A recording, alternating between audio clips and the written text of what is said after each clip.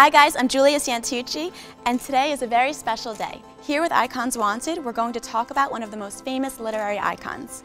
We know him for his passion, for his love of alcohol and women, for being true, but most of all, for his writing. He won a Pulitzer Prize and then a Nobel Prize. Who am I speaking of? But Ernest Hemingway. And behind me is the first apartment he lived in. Let's go take a look. The Latin Quarter is very different now from what it was then. While Ernest lived here, the streets were filled with trash and it was very inexpensive to live here. Today, it is a very tourist area, having the beautiful Rue Mouffetard around the corner. As you can see, we are in Paris, in the 5th arrondissement, in the Latin Quarter, currently at 74 Rue de Cardinal Lemoine.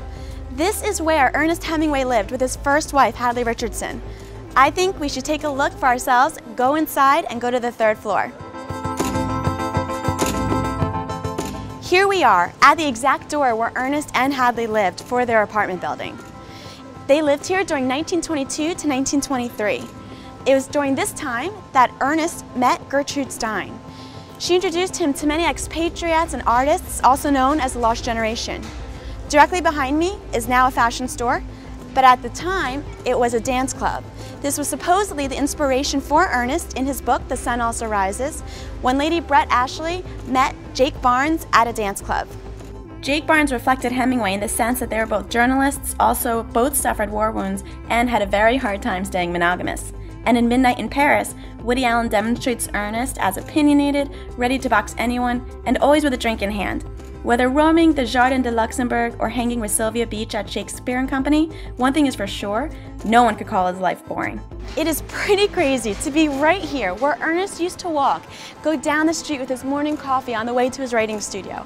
This area is so cool. This building is definitely historic. I think we should go inside and take a look.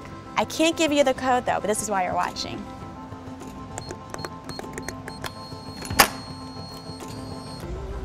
This is unbelievable. This is where Ernest Hemingway lived, in this apartment building where he walked all the time. This is like a dream come true. I think we should go upstairs.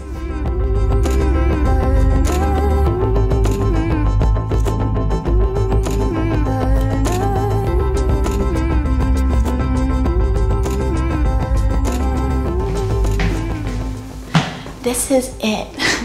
We are on the 3rd floor. This is the door that faces the street where Ernest Hemingway lived.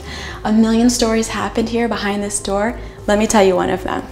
Did you know Ernest had a mistress at this time who later became his second wife? Well, later on, both Ernest and Hadley wrote about their experiences while living at this apartment. Ernest wrote A Movable Feast and Hadley wrote The Paris Wife. It is fascinating to hear two different sides of the same story. Well, it is very apparent why Paris is such a big part of Hemingway's words and life after following through his footsteps today. This is Icons Wanted from Paris. Thank you so much for living one of my dreams with me. Have a great day.